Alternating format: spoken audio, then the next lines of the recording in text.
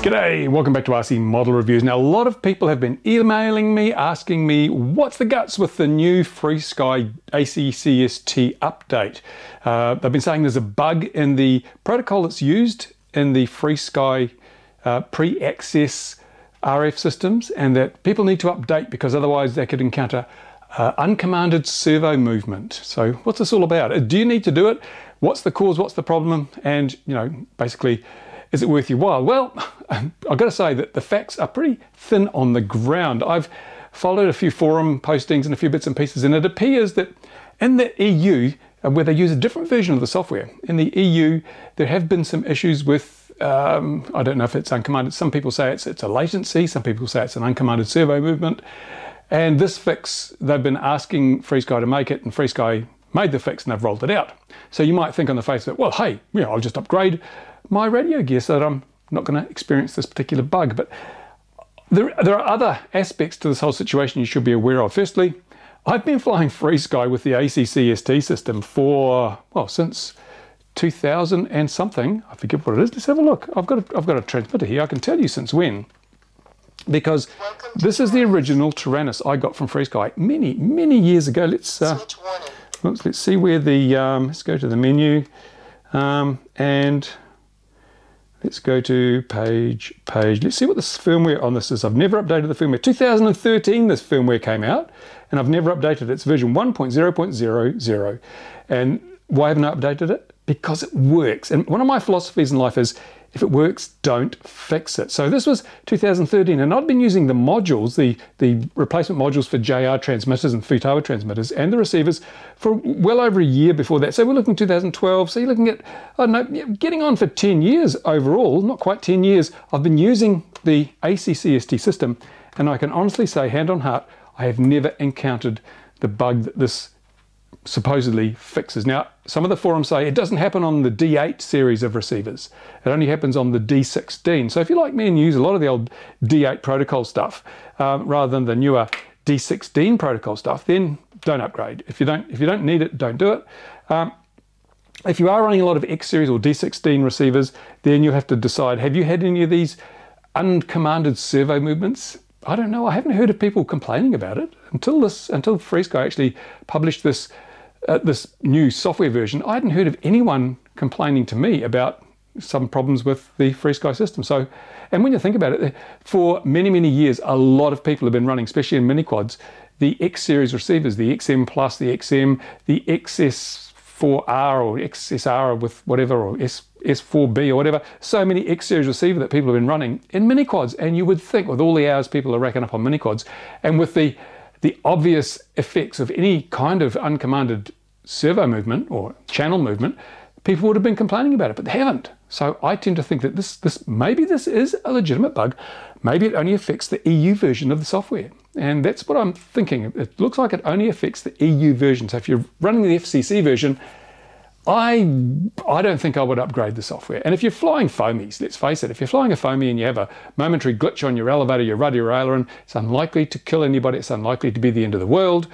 You won't even notice it. So unless you're flying really high performance models, like, you know, jets or really fast, maybe gliders or large models with large gas engines, really seriously, I would think if it's working, do not fix it. So why would you not want to fix it? Well, as you know, a while ago, FrSky rolled out a new system called Access. It's a new protocol.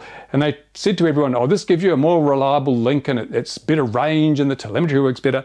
When in fact, Access was not for the benefit of the consumer. Access was for the benefit of FrSky. There's been a lot of third-party receivers, and now there's third-party transmitters coming out which are compatible with the FrSky ACCST protocol. And that's costing FrSky money. For example, in this model here, this is the Zod Nano Talon Evo, which a follow-up review on this is due very shortly.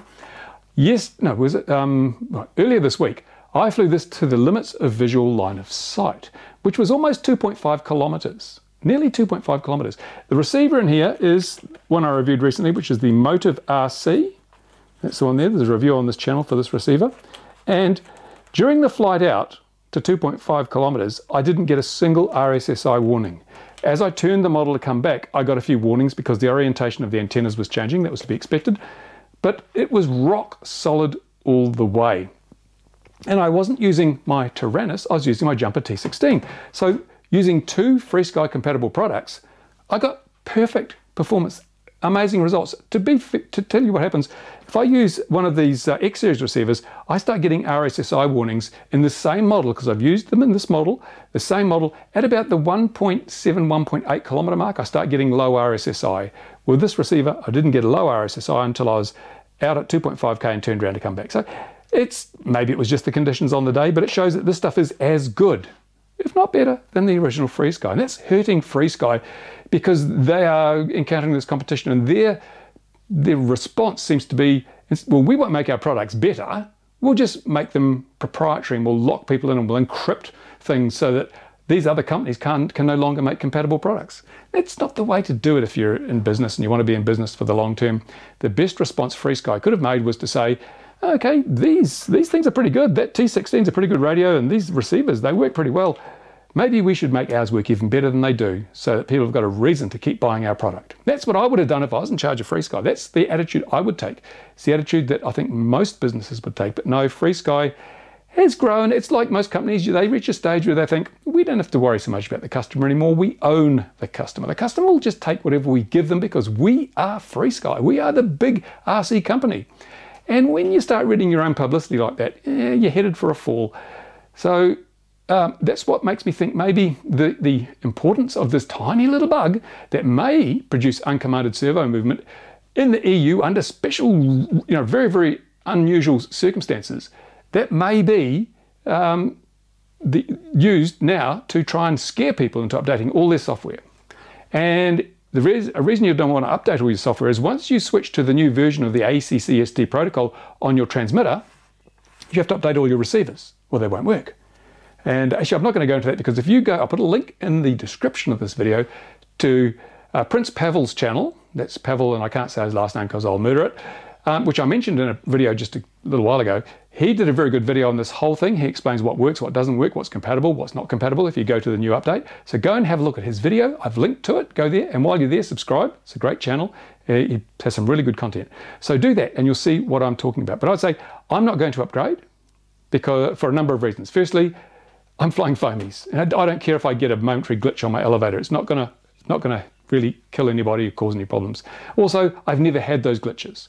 I'm not flying the EU version of the software. I'm flying the standard FCC version, and from what I can gather, as I said, it looks like this is only really affecting the EU version, because the EU version of the D16, and it's only D16 because I don't think D8 can be used in the EU anymore. So it's really down to the D16 software, and D16 in the EU is kind of strange. The Europeans, they're a bit crazy, because whereas our transmitters just blast away and send the stuff out, send out our signal, regardless of what else is going on, because with spread spectrum you can do that. In the EU, the transmitter has to listen first to make sure there's no other signals on the band before it transmits. The concept being that, well, you don't want to interfere with other users. But the reality is, the actual reality is that with spread spectrum, you can afford to clobber other signals occasionally. Because spread spectrum can pick out the signal from the noise, so it's not going to hurt if you accidentally stomp on some other signal. The worst that'll happen is that a packet gets lost and it gets resent. It's not the end of the world. But if you've got a transmitter that has to listen first, as the FrSky protocol does in Europe, then if the channel is busy, there may not be any available time to send your particular signal to the receiver. So you can end up with very long latency times. If you're sitting there and your transmitter is listening for a whole second and the airwaves are clogged at that time, then you're not going to be controlling your receiver for a long time, and it could appear to act like a glitch. A lot of things could happen. So the EU, they're just really strange. Just run the FCC version of the software and you're good to go, I think. Well, that's it. People asked, I've told you what I think. Now, it's just, as I say, mainly it's opinion. I've told you the facts that I know. I've told you what I'm unsure of, and I've told you my opinion, so you can make your own choices. If you do upgrade to the new ACCST system, you can forget, at least for the time being, about using a multi-protocol module like the Jumper uses. So you'll only be able to use a FrSky transmitter. And maybe that is not important to you. So if you're just totally a FrSky shop and you don't think you'll ever want to run third-party receivers and save yourself a bit of money, then go for it. If you think you want that extra little bit of protection, go for it. If you're like me and money is very important to you and you can't afford to go, you want to take advantage of the cheaper options, and in some cases like the jump other much cheaper options, then don't go for it. So there you go. Hope that's been of value to you. Put your comments in the commentary place. I'm sure some people will chime in and say, oh no, you've got to have this, otherwise you'll kill people. Yeah, that's an opinion too. But that's it from me. And if you've got questions or anything to ask me, you can always, put them in the comments on this video, and I'll try and answer them in a future one. In the meantime, thanks for watching. Bye for now.